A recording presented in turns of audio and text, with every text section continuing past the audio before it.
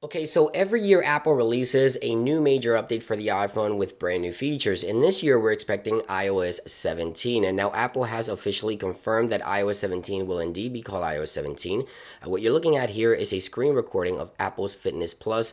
And as you can see, they specifically mention that when you update your iPhone to iOS 17, and I did screen record this just in case Apple decides to change their website because they made a little mistake there. So iOS 17 is coming later this year. It's confirmed to be called that because Apple has named it iOS 17 on their Fitness Plus website, as you can see right there. Now, aside from that, every year Apple adds new features to the iPhone, and one of the most popular features that Apple has yet to add is the ability to lock apps using a passcode. So if you ever forget to lock your device, you have an additional layer of security, as you can see right there. In order to open settings, I have to enter a passcode in order to get access to the application. If you want this right now, I'm going to show you how to do it in less than 5 minutes. You can do it with iOS 15 and iOS 16 and devices. So let's just dive right into this video. Now, as always, if you would like to stay up to date with the latest iOS news and Apple software updates, of course, don't forget to subscribe and make sure you turn on those notifications so that you don't miss another episode. And now it's easy. Links will be in the description. As I mentioned, it takes less than 5 minutes. You can go ahead and download this shortcut here from the links in the description. You can add it to your shortcuts. Now, I've already preset this one to have the settings icon, so I'm going to show you how to change it on your end depending on the app that you want to use here. So you click on the 3 dots here and then you name it whatever it is that you want. So if you want to change this to a different app, for example, I want to say the App Store, just like so.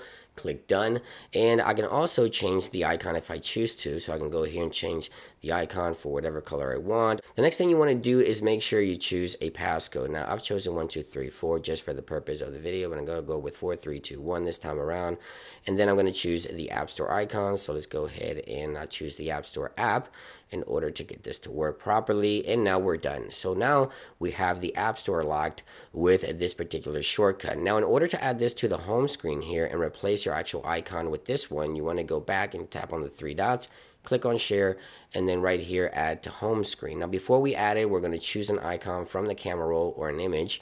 I've already pre-searched a few here from the App Store, and then just simply just kind of put it in place just like so and add it to your icon right there. And now we have the App Store on the home screen, and we can replace it with this shortcut. So we're going to go back here, place it on the home screen.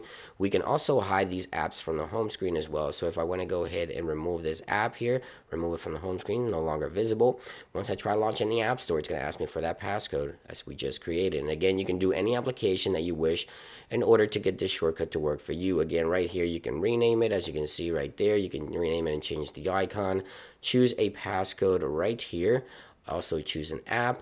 And once you're done and ready to go, you can click back and then add it to your home screen. Very simple, very easy way and workaround to lock your applications using a passcode. Again, Apple will most likely introduce iOS 17 in the next 6 months. It's beta 1.